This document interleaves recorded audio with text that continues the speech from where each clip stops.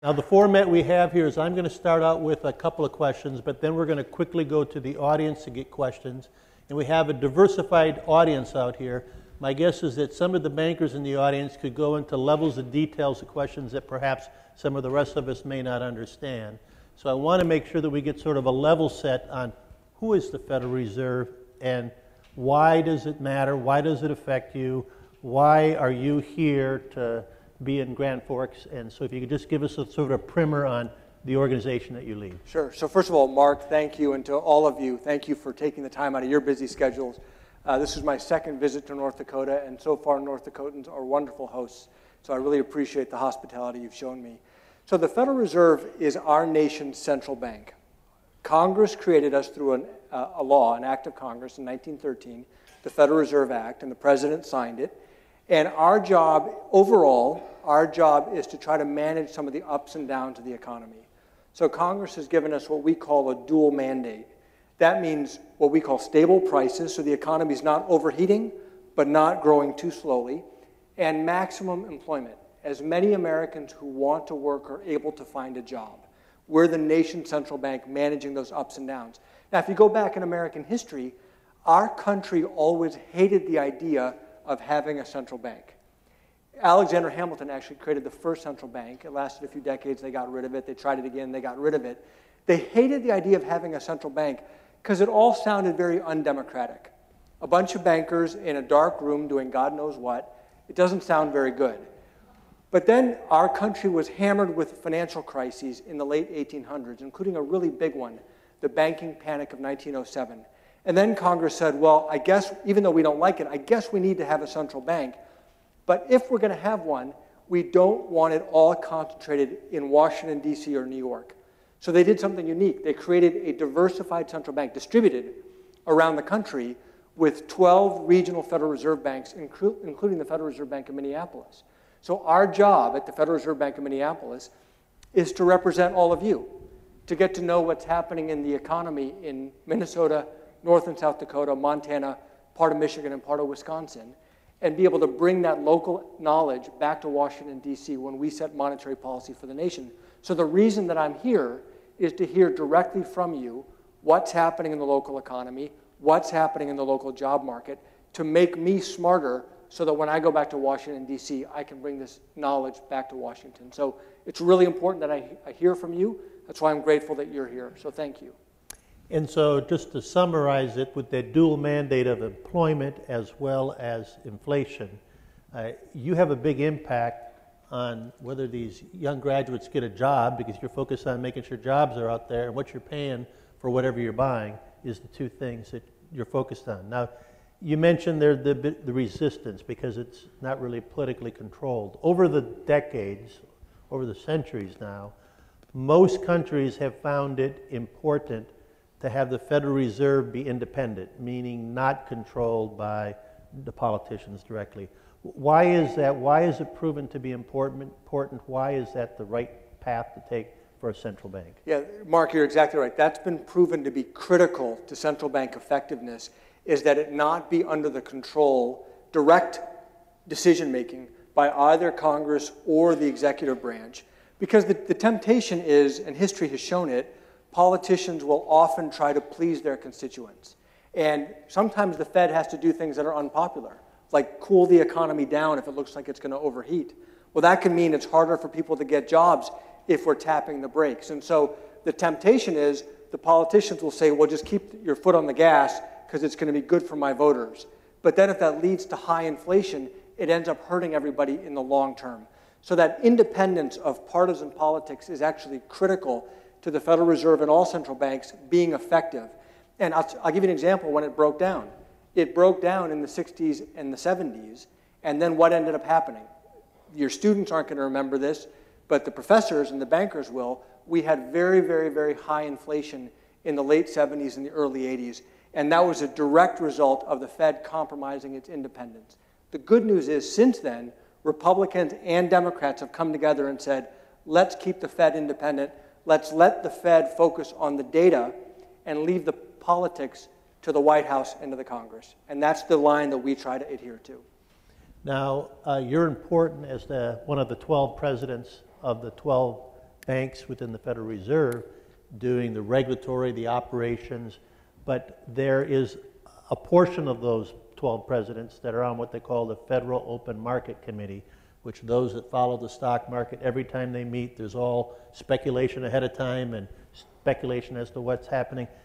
So that puts you in an even more important role today. Just give us a primer on the Federal Open Markets Committee, what its objectives is, and again, why that is important. Sure. So there are 7 governors of the Federal Reserve System, including the chair, Janet Yellen, who you mentioned is one of the top most powerful people in the world, and then 12 Reserve Bank presidents, so up to 19 participants total. And then the presidents rotate on when we vote. So I'm a voter this year. I won't be a voter for the next 2 years. And it's just the system that Congress created. So we all meet, all of us, every 6 weeks in Washington to debate the economy, the outlook, what we think the recommendation should be for interest rates. And then at the end of the meeting, we take a vote. And this year, we have raised interest rates twice, in March and in June. And I was the only person in the room voting against those interest rate increases. Because when I look at the economy, I don't see any signs that the economy is close to overheating. I don't see inflation taking off, so I see no need to tap the brakes. But it's a vote. And when one person is voting no and the rest are voting yes, we raised rates, despite my best arguments against. And so part of what you're doing when you're coming here to Grand Forks, you're meeting with Grand Sky, you're going to be meeting with American Crystal tomorrow, you're going to be meeting with a few of our engineering students, you're taking a pulse, asking folks, getting their input, is so that when you're sitting there voting, do I do things like raise interest rates or not, you have some input that's to try to moderate the employment and the inflation rate in the way that we've talked about. Now, part of what we've all been through is quite a dramatic experience in the financial crisis that led to an economic slowdown, and the Fed took some extraordinary measures that it perhaps never taken before and has built a bigger balance sheet than it's ever had before. And you've been advocating that we should perhaps start to unwind some of that balance sheet. Getting that right, if you college students are figuring out what is the top 10 things that are going to determine whether you have a good early career coming out of college, how well the Fed unwinds that balance sheet, I would suggest to you is one of the 10 most important things in your future. So help us understand why. No pressure. No pressure. Why this is important, why you're advocating, sure, what the Fed is considering doing. Help them understand why there's 10 most important things in their immediate future is going to be managed right. So let me tell you about what Mark is referring to is what we call quantitative easing. So during the financial crisis, the Federal Reserve cut interest rates to 0. But then the question was, is the Fed out of ammunition to continue stimulating the economy? So the interest rates that we move up and down regularly are what are overnight interest rates. So the interest rates that banks lend to each other just literally for one day. Now, if you take out a loan to buy a house, or you're a business taking out a loan to build a factory, you don't really care about overnight interest rates. You care about interest rates over the next 5 and 10 years. And so once we drove overnight interest rates down to 0, the Fed started to buy long-term bonds to drive long-term interest rates down to try to stimulate the economy by lowering borrowing costs. So if you're a factory, or you're a business, and you want to build a factory, instead of taking a loan out at a 5% rate, if you can take a loan out at a 4% rate, it makes it more economic for you to go build that factory and hire those people. So that's how we try to stimulate the economy. So in doing so, the Federal Reserve expanded its balance sheet to $4.5 trillion by buying U.S. Treasury bonds and mortgage-backed securities. So now we have this giant stock of assets, and we want to gradually shrink them back down. Well, actually, last week in our meeting, we voted to start the process of shrinking that balance sheet back down to normal size. And we're going to do that by letting those bonds mature. So think of it this way. If any of you, buys a treasury bond from the U.S. government, let's say a 5-year bond, after year 5, you're going to get a check from the Treasury Department because that bond is going to mature. That's what we're going to do. We're going to allow these bonds to mature and gradually shrink that balance sheet back down to a normal size. And I think we have, under Janet Yellen's leadership, done a very good job communicating to the markets exactly how that's going to take place so that we don't surprise people, so that we don't create any unnecessary anxiety. So I'm cautiously optimistic that we'll meet the objective that you set so that your students can get good jobs when they graduate. We'll maintain that optimism as well. I'm going to open it up for questions. I can go on the whole program here, but do we have somebody with the mic that they can bring to questions? Please raise your hand, and they'll bring it over to you. So we have a couple mics around the room. Any questions? There's one we have back one there. way in the back here. We could pass it down across the aisle, and the rest of you be thinking of your questions, and I'll fill in the gaps to the extent we have slow. Do you see Bitcoin and other cryptocurrencies as a threat to the current monetary system put forth by the Federal Reserve? I don't. So the question is about things like Bitcoin and some of these alternative currencies, these virtual currencies. You know, the big selling point when these things came out was that you could never have runaway inflation because you're fixing by design the number of Bitcoins that are ever going to be created, so you never have to worry about runaway inflation. The way I mentioned, if the Federal Reserve was compromised, its independence, you could have high inflation. That's a fine theory, but the problem is the barrier to entry of creating new cryptocurrencies is very low. So Bitcoin is one, Ethereum is another. Tomorrow, Mark can create Markcoin, and I can create Neelcoin. And then all of a sudden you have a proliferation of competing virtual currencies. So actually in American history, each state had their own currency. You had Virginia, you had New York, you had Massachusetts, and you had runaway inflation. Nobody that I've seen has come up with a way to prevent this from happening. And so to me, I mean, we'll see if Bitcoin lasts, if it's a bubble or not. We're paying attention to it. I don't see it as a credible competitor to the dollar because there's only $1. It's a monopoly that's been created by the United States government with the full backing of the US government. Bitcoin can't compete against that. Question over here. Mr. Kashkari, thank you for being here. Could you maybe explain to everyone in here what your involvement was with TARP, and if you, at this point, 10 years later, maybe think it didn't pan out like you hoped it would, and what lessons do you think you'd take away from that experience? So during the financial crisis, actually before the financial crisis, I was at the US Treasury Department, and during the financial crisis, I ran the Troubled Asset Relief Program, the TARP program, the big bailout that everybody hated. You know, my old boss, Hank Paulson, likes to joke that 60% of Americans are against torture, you know, waterboarding, things like that. 90% were against the TARP. And I was the guy in charge of that program. So you learn to have a very thick skin. We hated that we had to bail out the banks, absolutely hated it, but it was absolutely the right thing to do.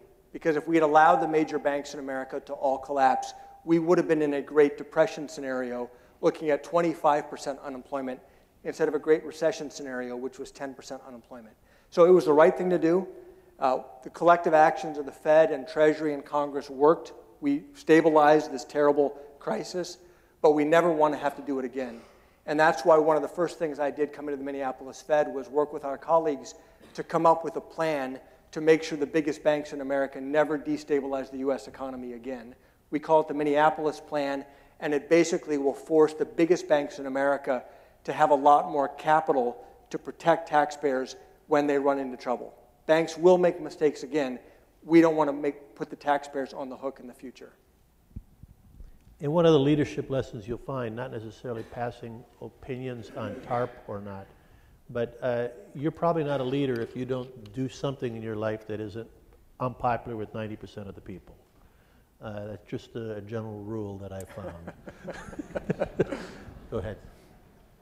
Inflation has been running below the Fed's target rate of 2%, although coming up.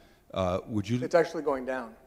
Oh, well, from the nadir where it was before. But would you like to discuss that? Because certainly the keeping inflation within control is good, but if there's anything worse than high inflation, it's no inflation. Could you just discuss that a little bit, So please? people often ask me, why does the Fed have a 2% inflation target and not 0? And it's a good question.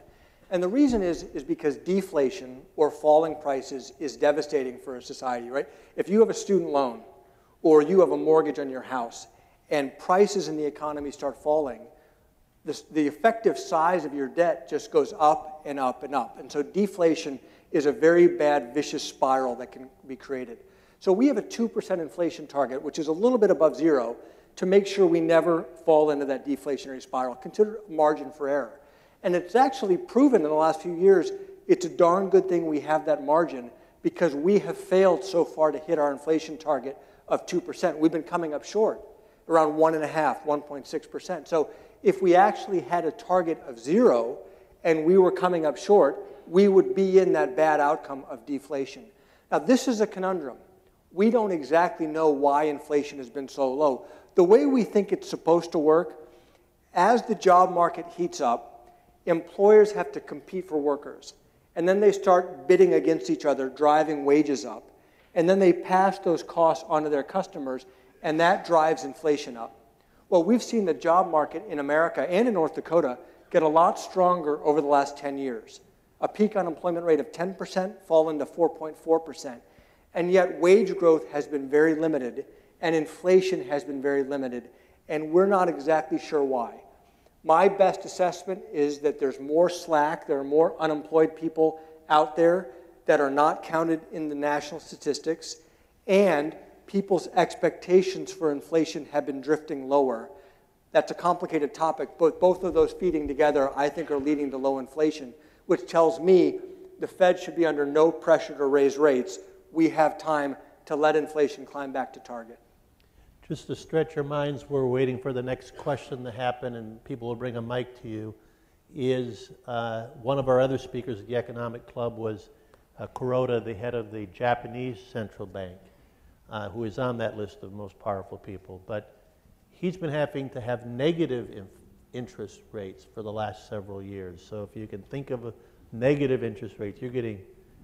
What have we learned from that? And that is dealing with. They've gone over the line to that deflation. Why is that deflation so bad? Has Kuroda been effective in dealing with it in Japan?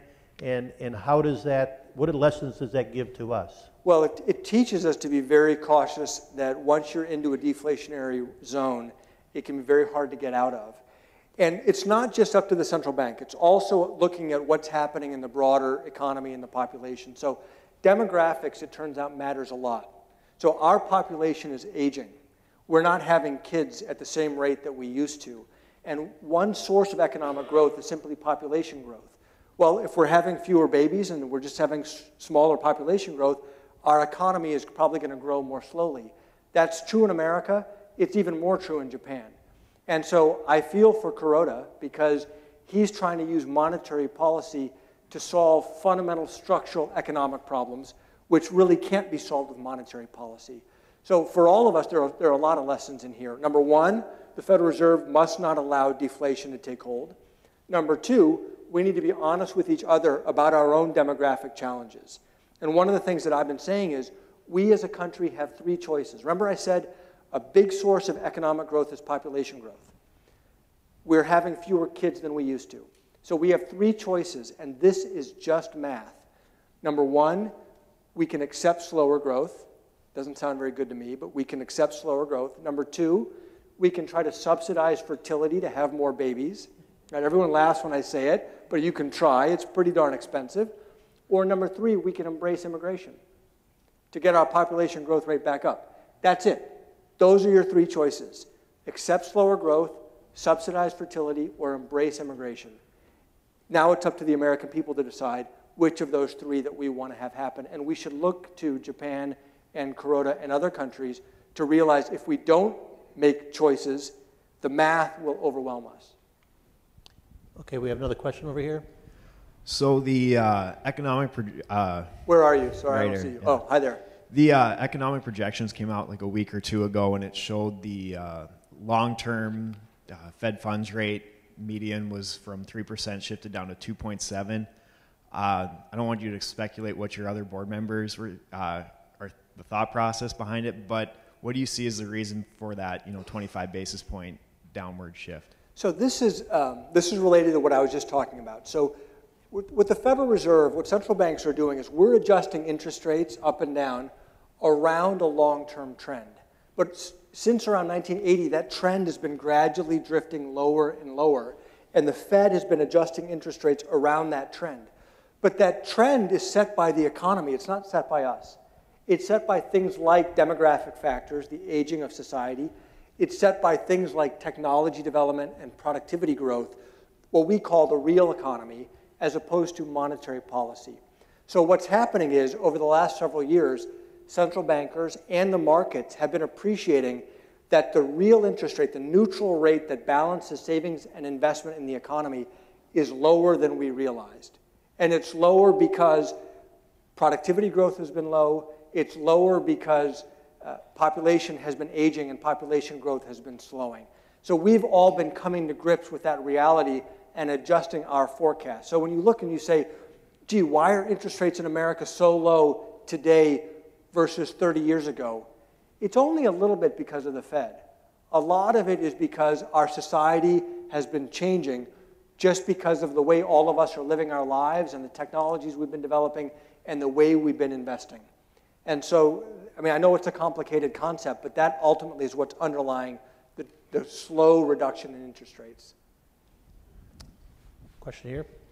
Do you feel the Dodd-Frank has overcorrected the current banking situation where it's forced small banks that can't afford compliance officers, so it's less banks and more bigger banks? We're kind of getting in the same thing we were before 08 crisis? And if so, what would you do? Yeah, so this is, you're exactly right. And in fact, if you look at the draft plan that we released on too big to fail, it actually has a few different components. One component is making sure the biggest banks are no longer too big to fail. The other component is relaxing regulations on community banks that were not part of the crisis, that are not systemically risky, and are not going to bring down the U.S. economy. And you're exactly right. Dodd-Frank, which was trying to solve too big to fail, in some ways made the problem worse because it gave more advantages to the biggest banks who could afford to hire those extra compliance officers. So I agree completely with the spirit of your question. And we're going to be soon coming out with our final version of the Minneapolis plan, which will go into more detail on how we want to relax some of the regulations on community banks in the U.S. You know, in a healthy economy, you're going to have new firms created, and you're going to have some firms fail. In America, there should be some small banks that are failing as evidence of a market economy that is working. We don't want a lot of small banks failing, but it's evidence that some failures is an evidence that firms are taking risks, and some risk is appropriate. And so getting that balance right, we think, is very important. And so what you just said is actually part of the plan that we've put out, that we are putting out, to try to rationalize the banking sector while solving the too big to fail problem at the same time. Looking for other questions? If so, raise your hands. Okay, go ahead. And we have another question over here. Sir? Go ahead. I have a question about inflation. About what? We have $19 trillion of debt. In general, in nations where this much debt is there is inflation. But in US, there is no inflation. So in my opinion, what is going on is that if you have to have $1 billion of deficit, then in the printing press in DC, you print $2 billion. And out of those $2 billion, $1 billion you send it to China or somewhere else, buy the goods. Other $1 billion you circulate in the US. So those $1 billion of goods and this $1 billion of money which we printed balance out, and there is no inflation. Am I right?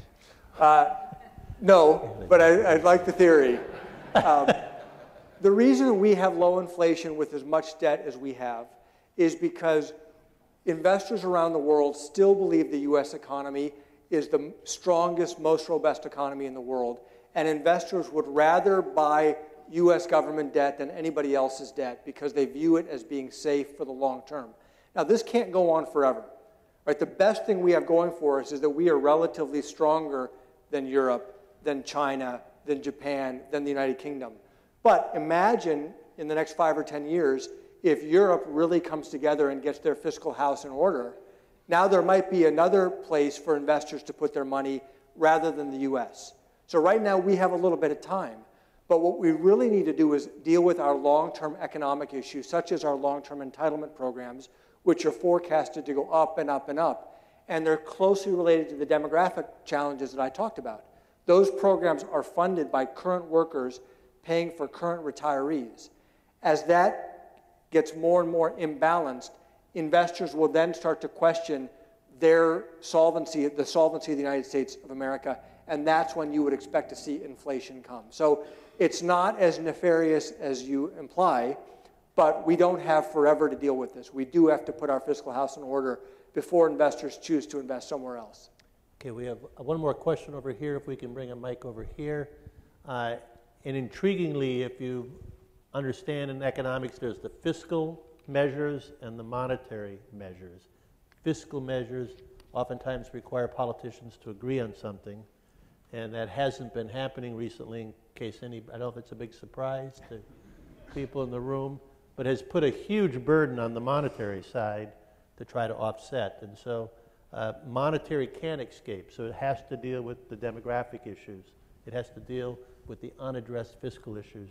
And I think that's part of the reason why the role of the Fed and other central banks has become so important, because they can't just ignore the issues as so many people have done in other areas of the economy. Go ahead. So let's go back to 2008. You're a young man today. You were a really young man then. But I'd like to hear a little bit about what was keeping you focused personally as, I mean, there were a lot of crazy things going on. There were a lot of crazy meetings that were happening. Talk a little bit, if you can, give us some of your insights as to the things you did to be able to stay focused and be able to see the problem at hand and go about solving some of the things that needed to be addressed. Sure. It felt like the financial crisis felt like we were at war. And it went on for month after month, year. I mean, it was more than a year. And we just couldn't believe. We kept thinking, okay, the worst is behind us. It's now, we've hit bottom. It's going to turn around. And it kept getting worse and worse and worse. And we kept feeling like if we fail, we are going to be in a Great Depression scenario. And that's unbelievably, that focuses the mind. I was part of a team that I'm very proud to be associated with, of people who are totally non-political, just focus on trying to get the country through this. I give then Fed Chair Ben Bernanke, my boss Hank Paulson, Tim Geithner a lot of credit, because their motto was, the downside of failure is so catastrophic for the American people. Let's try everything we can possibly think of, recognizing not everything's going to work. But we'd rather fail trying everything than not trying enough. And thankfully, the collective actions did work.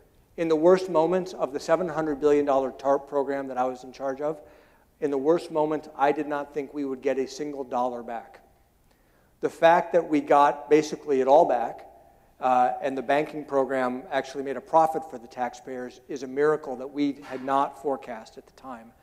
But, you know, good to be lucky in a sense. And so I learned about myself that I was able to think clearly in the middle of the night under a lot of pressure, but I had a lot of really good people with me, and we were just doing whatever we could to get through it. And so nothing I will ever do will compare to the stress that we felt during that, and I'm happy to not have to face that again. The Economic Club of Minnesota was pleased to have Ben Bernanke as one of our speakers. They asked him about the movie on that period, and he says, I saw the original, I skipped the movie. But it's a pretty dramatic period, and the actions taken then, although 90% unpopular, certain actions, who you have at the helm makes a difference. So right now, we're going to be picking a new or reappointing an existing Fed chair. The President Trump will be making that announcement sometime in the next several months. There's a couple of candidates, but if you could maybe give us some thoughts about how we ought to look at those candidates, and what attributes, what skills, what strengths does the next period of time tell us we need in a Fed chair? Well, I'll just say this. I've said it. I think Janet Yellen is doing an excellent job, and I really hope she gets reappointed. I cannot think of anybody who is better equipped to lead the Federal Reserve for the next 4 years than her. There's nobody else who has 20-plus years of monetary policy experience, financial crisis experience. She's the rare economist with excellent leadership skills. She really does. She leads. She doesn't just lead the Board of Governors. She leads the Federal Reserve System, and she has really earned the trust and respect of all of her colleagues. So I think she'd be a terrific reappointment. To me, I think I look for somebody with that kind of experience. Monetary policy is a very complicated topic. I have learned a lot in my first couple of years at the Federal Reserve. having her at the helm with 20 plus years of experience, you can't find anybody else like that. And so I think we're very lucky, and I hope she gets reappointed. Questions, other questions we have out there? Over here, let's bring a mic. It's interesting, as I travel around the world, I think many around the world spend more time focused on our Federal Reserve than Americans spend on their Federal Reserve. One of the things that I say that I enjoy is what they complain to me about.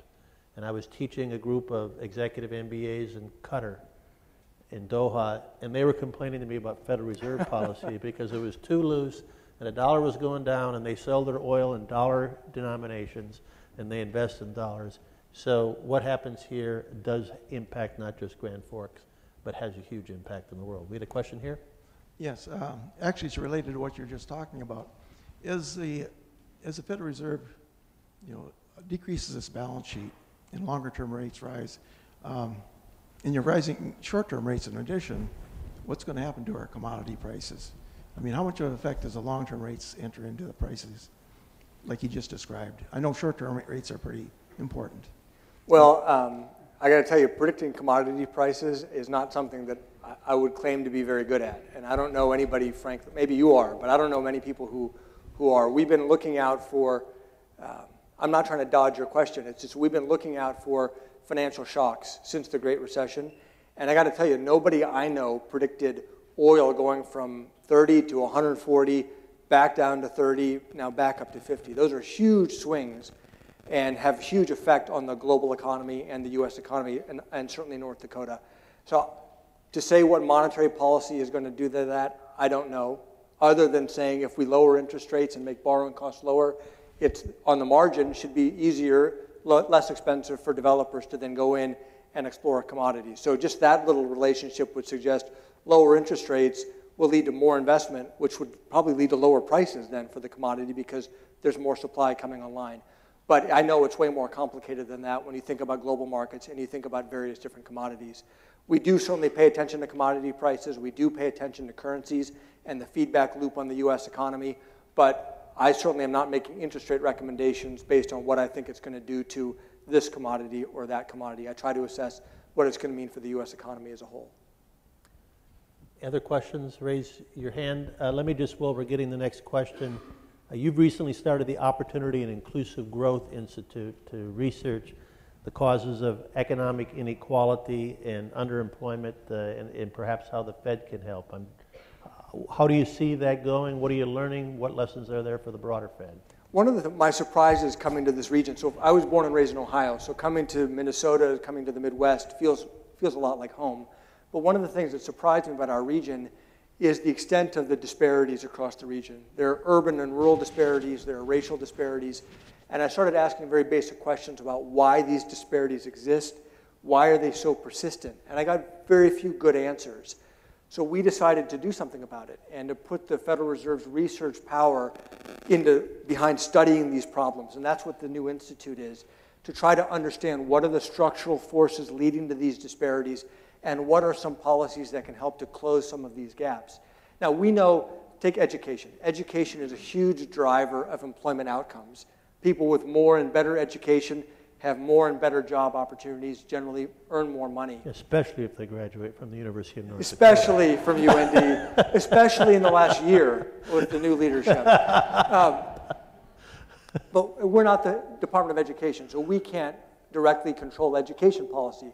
But if we can do the research in a nonpartisan, non-political way, present our findings to elected leaders, state legislators, or the federal legislators, then perhaps they can take that analysis forward. And so we feel like we have a role to play.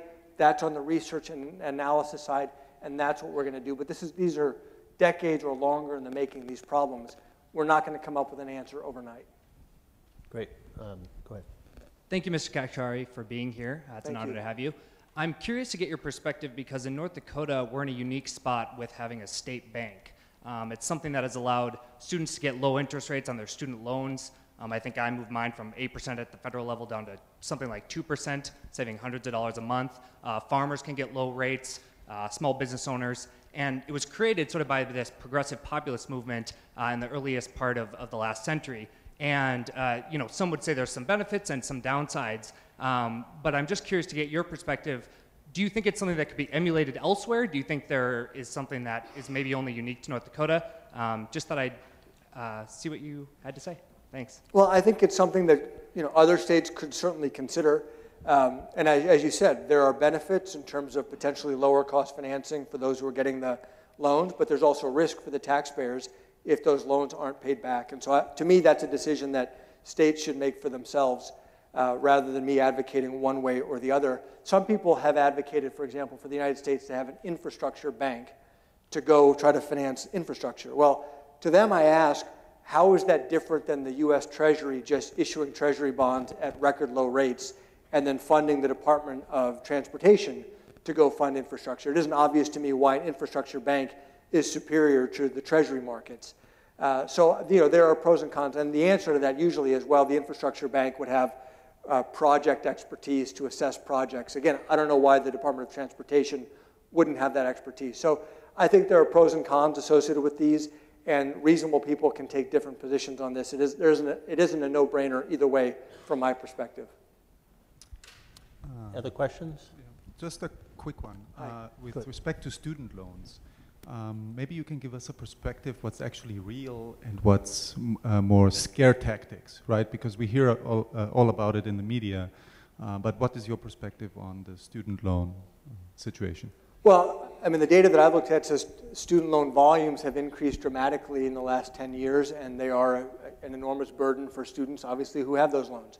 When I went to business school to get my MBA, I took out about $100,000 in loans to pay for business school, which is a pretty scary thing to do when you're young. And I quit my job as an engineer, took out $100,000 in debt. Boy, I hope it worked. I was really hoping it worked out, and it did. I've been able to pay off my debts, but that's a heck of a burden to bear. And so I think it is concerning for all of us in our society, in this new economy that we're in. Skills are never more important, right? Every year, the skills you have become more and more and more important. So education becomes more important. More years of schooling becomes more important. So I think we have to look for ways of providing more education at lower cost to meet the needs of our students. And I think we need to give students as much information as possible so that they can be smart consumers and recognize if they're taking on this debt, hopefully they're studying something that has some hope of being able to get a pretty good job to be able to pay off that debt. Students need to take some responsibility for themselves too. And so you need to look at, what are you majoring? Are there jobs available in those fields? There are no guarantees, but at least give yourself a shot of being able to pay back those loans. I mean, despite the fact that college costs have gone up, the return to college has never been higher. So the burdens are high, but the returns are high, but students also need to be informed consumers at the same time. I wanted to continue on the infrastructure question, and asking not from a political standpoint, but from an economic standpoint. Given the low cost of money and the potential slack in the labor market, wouldn't infrastructure spending make sense now? So now, relative to other times, yes. The question is, it is going to be politics, though. What projects do you finance? So you're right, almost record low borrowing costs. If not now, then when? But usually people talk about airports. And I got to tell you, I've lived all over this country. Born in Ohio, school in Illinois, California most of my adult life, Washington, D.C., now Minnesota. I've always lived 45 minutes or less, maybe to an hour away from a decent airport where I could fly anywhere in the world I needed to, maybe with a connection or not. But I got to tell you, if we had more palatial airports, I don't believe our GDP growth would be any higher. And people like to say, well, have you seen Shanghai's airport? It's like a palace. Okay, that's fine, but is our economy going to grow faster if we had palatial airports? I don't buy it. I drove to Minnesota when my wife and I moved from California. You know what? The roads were okay. There were a few potholes along the way, but the idea that our highway system was a huge barrier to commerce, again, I haven't experienced that. Now, is there water infrastructure? Is there other infrastructure that we need? Very possibly. But so to me, the question is not, is now the time to invest in infrastructure? The hard question is, which infrastructure are you actually investing in? I don't believe palatial airports, which a lot of people point to, is going to make our economy grow any faster. Other questions? I know we have one in the back there. My question relates to consumer goods in particular. When I buy things, quite often I see that they're made in China, and I know that both China and the USSR or Russia went different paths. Why can't I buy anything made in Russia and yet everything is made in China when both are centrally planned economies? Boy, that's a good question. Our former board member has been to Russia. I just learned 84 times, so maybe I could turn the question over to him. One of the factors, I think, is just the huge population of China and people moving from the farm economy into the cities with very, very low relative wages. And that's a relative price advantage that China, I believe, has over Russia and certainly over the United States. And that, by the way, that is one theory for why inflation in advanced economies is so low, that this big labor supply is moving into the global economy from Chinese agricultural sectors into the Chinese industrialization. So my best guess is, I'm not an expert on Russia, certainly, my best guess is they have a price advantage in terms of labor relative to Russia, but I don't know. I'm looking at Howard. What do you think?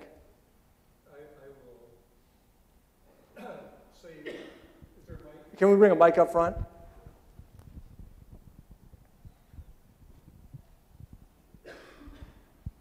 I mean, there's so much corruption still in Russia. If you look at Poland, Ukraine, same per capita GDP in 1991.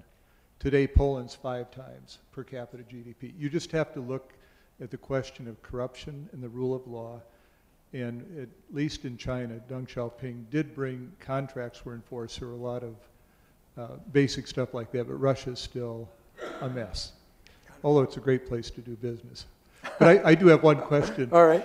Being audit chair of the Fed and sitting in a room with Deloitte and Touche and seeing protesters outside saying, audit the Fed, could you help the audience understand what Ron Paul and others are saying when they say audit the Fed because the Fed is audited? Yeah. So what are they really saying? Sure. Well, thanks for the question. So as Howard said, the Federal Reserve is audited every year. All of our balance sheet is audited. All of our transactions are audited. If you go to federalreserve.gov, right on the homepage, you will see a button to read our audit. And if you've got hours and hours and hours to kill and you can't sleep at night, I urge you to go there and click on the audit, read the audit button. So the critics are saying they don't like the fact that we have independent monetary policy. That's really what this is about. They want to get their fingers into Fed decision-making on what we do with interest rates because the Fed's monetary policy decisions are shielded so that we are protected from political influence. That's what they want to get at, and that's what they're saying, well, we want to go audit those monetary policy decisions. By the way, when we meet, we release minutes of our meetings after a few weeks, after every meeting, and then 5 years later, a transcript, word for word, is released to the public. The reason there's a 5-year delay is to try to shield us from any political concerns. Maybe politicians won't like the decisions we're making. We get to shield ourselves from that a little bit with this delay, but all of it is on the record. All of that is recorded for the American people to see in the future. Thanks for the question.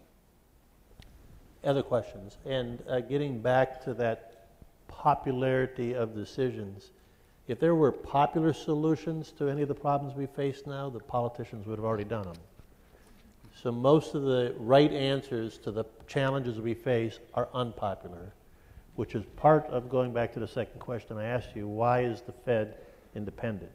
The audit the Fed movement is an attack against Fed independence, which I think if you study economics you will find has shown to been a value. And there are multiple countries with Federal Reserves equivalents that have multiple degrees of independence, so this is a good academic study to the extent somebody's looking for a good research paper out there. Questions? Go ahead. So first off, I'd like to thank you so much for coming here. I think for your very good experience, and part of that experience is not only on the Federal Reserve, but also for running for office. I was wondering what kind of examples or what kind of lessons you were taught by running for office for governor, and how that applies to your job today. Sure. Well, I ran for governor of California for the exact same reason I jumped at the chance to join the Federal Reserve, which is I care deeply about public policy. Good public policy makes a huge difference in the direction and the future of countries. I always say, if you want to help 1,000 people, donate to a charity. you can really make a difference. If you want to help 1 million people or 10 million people or 100 million people, the only way you can do that is by improving public policy. So my platform for my campaign when I ran was purely an economic platform. It was literally, my slogan was jobs and education, that's it. Because my view was if you have a strong job market and people get good education, most of the other problems in society take care of themselves.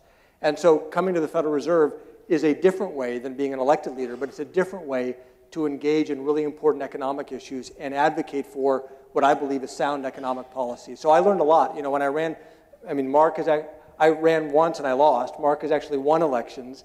So we should turn the question to him. But, you know, I met the widest range of people imaginable. Everything from literally billionaires to homeless people and everyone in between. And what I found is the vast majority of people are good. The vast majority of people want to help one another succeed and have a better life and a better future for themselves and their families. And if you're working with a group of people who have those same common interests, boy, you can overcome a lot of challenges and a lot of obstacles. So even though I lost my race, I left with great optimism about the process, about what I learned, and about the role that policy has in economies. I don't know, would you add anything, Mark? I could give another lecture on that maybe on a different day, but I would also encourage people to get involved in public service, whether it be appointed, whether it be elected, whether it be the school board, whether it be serving in the military. There are many ways to serve, and it is a very satisfying result when you start to get a little gray hair to have done so. Other questions we have out there? Thank you. Where are you? Oh, there you are. It seems that your predecessor at the Minneapolis Fed, President Coker Lakota, became more dovish over time, and you mentioned earlier that you were more dovish relative to your peers. Is that a coincidence, or is there something about the research team at the Minneapolis Fed? And maybe to help the economic students here, what is the role of economists at the regional Federal Reserve banks? And let me just insert, if you could explain dovish versus hawkish in the context of monetary policy. Sure. So people on Twitter, when you started tweeting about this event, said it's very ironic that I'm speaking at the Eye of the Hawk lecture series, because I'm considered to be a monetary dove. Dove means somebody who wants lower rates. Hawk means somebody who wants higher rates to try to keep inflation in check. So my predecessor, Neel Kashkari, also had a similar perspective on monetary policy than I have. And I think it's somewhat of a coincidence. We have a very strong research department at the Minneapolis Fed of excellent PhD economists. I would argue humbly that we have the best research department in the Federal Reserve System. And I give them this, they are independent thinkers. And maybe that's what we're benefiting from, is that they are not afraid to challenge the status quo. They're not afraid to challenge conventional wisdom. And I learn a lot from them. We work together a lot, looking at data, challenging each other, learning from each other. And then ultimately, I make my own call on looking at the data, talking to my economists, assessing the various trade-offs. I make my own call. And so I think Narayana, my predecessor, made his own decisions and for his own reasons. But I think we both benefited from the fact that we have such a strong independent research department at the Minneapolis Fed. It really is one of the jewels of the system. Other questions?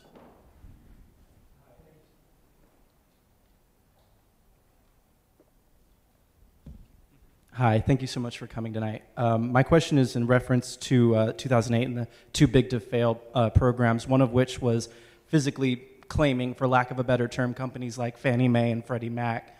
And in DC recently, there's been some discussion as to releasing these companies back out onto the open market without as much regulation and control as there has been.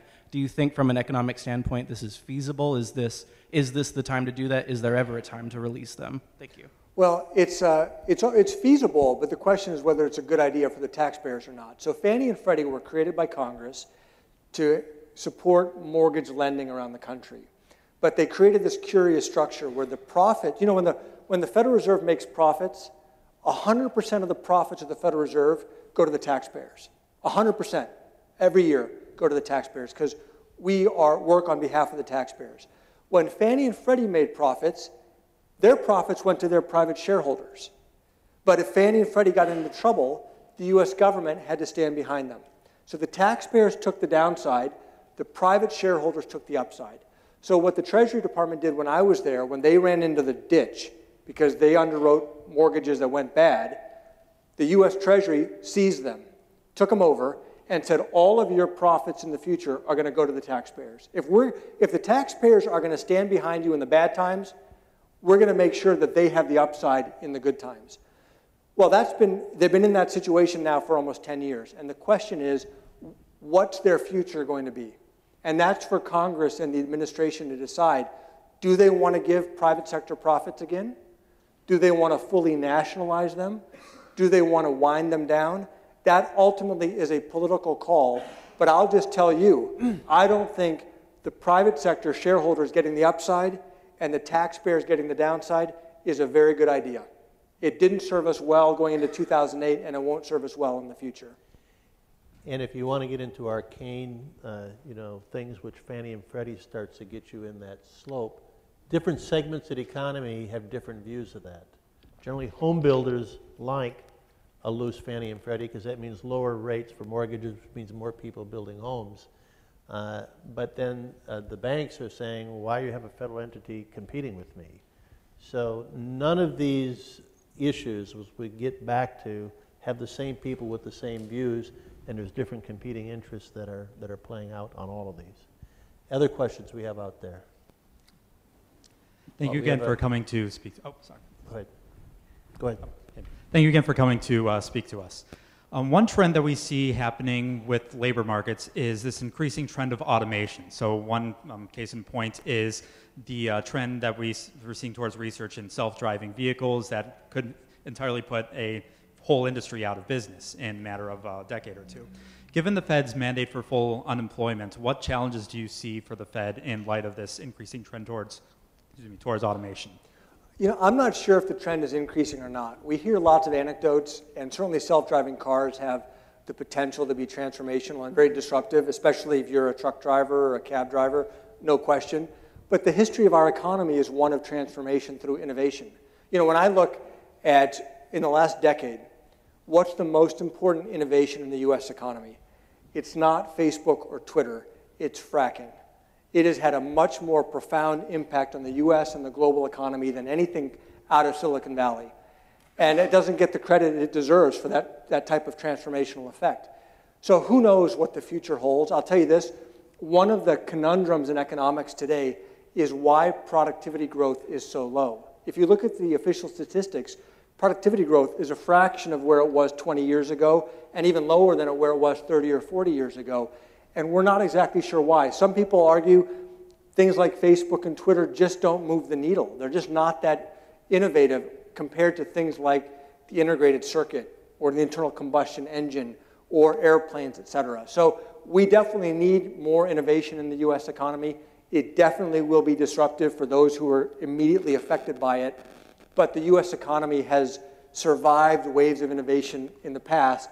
I'm confident we will survive them in the future. I am not a believer in the notion that robots are coming and we're all going to be unemployed because of robots.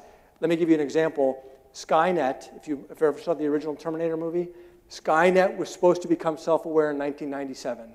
It's now 2017. We're no closer to Skynet. I'm not that worried. I think the reason we're less productive is because we're spending so much time on the... It could be. It could be. Machines doing all of those social media. Other questions we have out here? Hi. So I was just curious how you balance market deregulation and market efficiency with your views on climate change. Say that again? I want to make sure I understand the question. How do you balance market efficiency and market deregulation with your views that climate change is man-made and a real threat to the world? Well,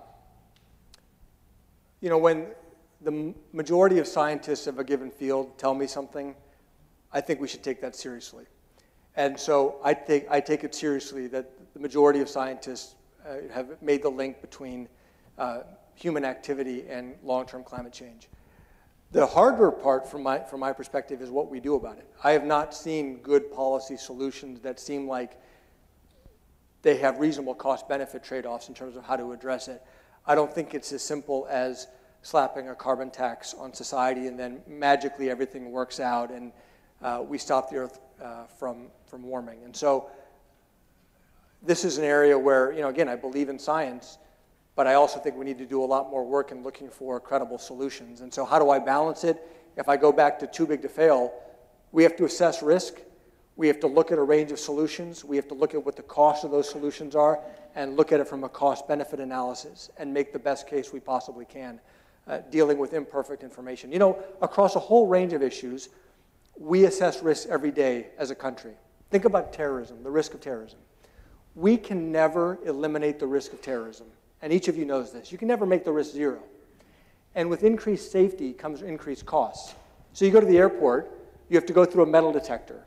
There's a cost associated with safety, and those metal detectors are not perfect. They could hand search every bag, and we would be safer, but the cost would be astronomical. So we as a society decide how much safety we are willing to pay for. That's true in financial stability. That's true in physical security. I think that's probably true in climate security too. So to me, we need to take the risk very seriously, and we need to look for the best trade-offs in terms of costs and benefits and safety and costs. And that's how I would think through it. But I don't have a better answer than that right now. Other questions? Go ahead.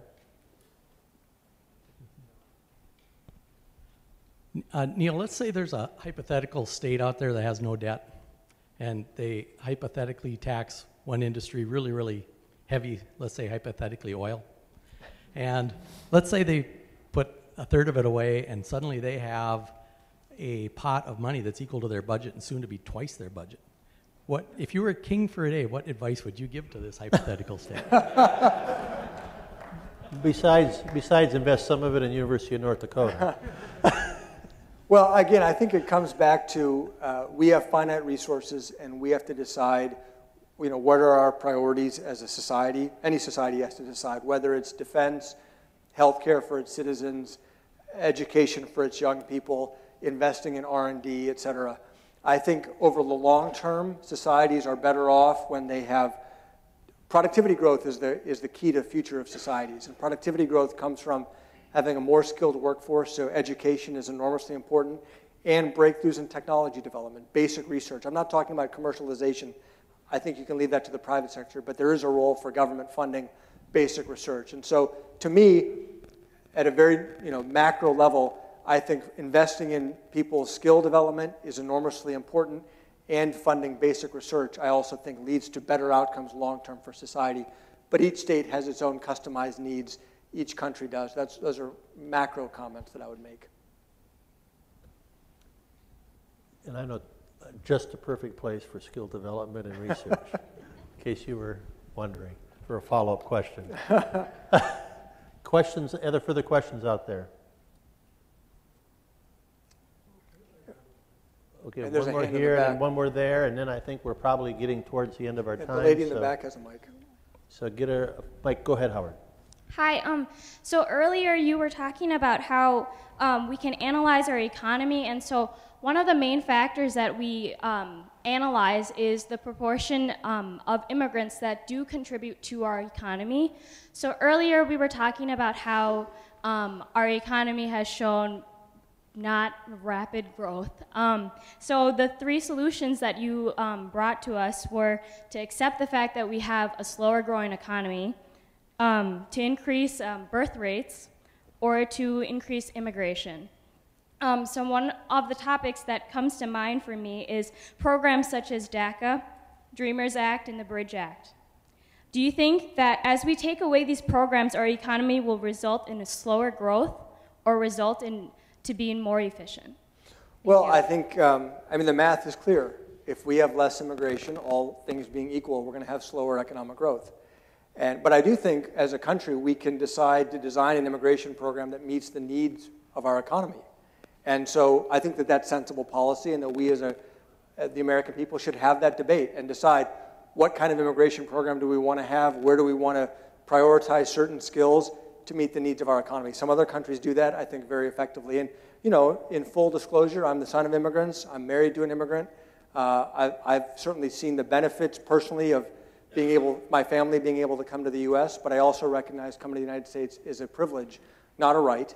And so I think the country has to decide what immigration system we want to have that meets our needs as a country, and then go out. Immigration, it's a war, not a war, it's a competition for talent around the world. And this is a competition the United States of America can win over and over and over again because immigrants want to come here. We do a much better job than almost any other country of welcoming immigrants into our society, and I'm a great example of that. The fact that I'm the son of immigrants getting to have the kind of role that I have, this is a truly great country. So yeah, we need to get get some consensus around what our immigration system can look like, should look like, and it can be a continued source of economic competitiveness for our country. And I think one of the most interesting things, having been in many parts of the world, there are some people that feel very frustrated and constrained. They don't live in countries as open and accepting of taking risk and failing and trying again and letting different people have different ideas as America. And some of them are very bright, very innovative, very hardworking, and they want to go someplace where they can shine. And they're wandering around the world figuring out, where can I bring my talents that's going to create the next innovative product that will employ lots of people and keep us at the forefront. And they're looking for a place to be, and if we don't embrace and accept those, beyond just the sheer numbers side of Absolutely. it, the innovation side of it, we wouldn't have Silicon Valley today if it were not that we were the most open economy on the planet. So it is a big economic issue, and I don't think we've done enough exploring what are the economic impacts of immigration policy. So we have two more questions. We'll take the one in the back, and then we'll end with Howard.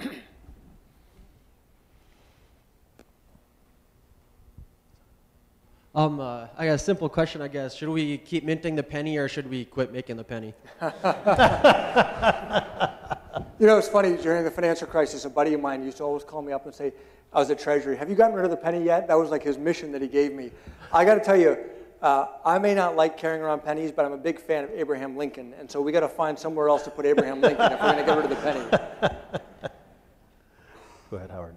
So, Mariana's predecessor, Gary Stern, in his last meeting with us. Sorry.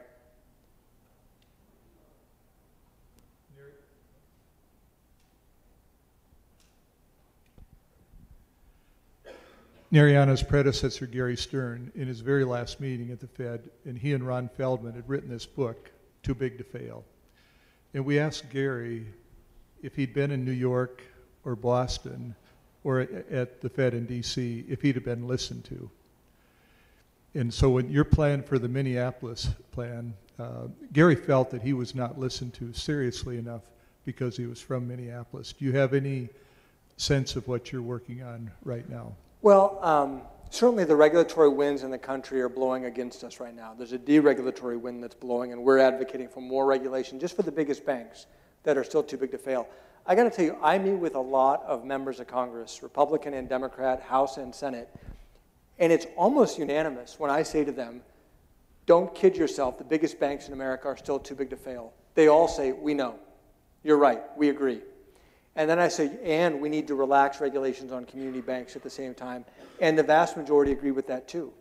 So, I mean, just because members of Congress and the Senate and the House all agree doesn't mean something's going to happen, right?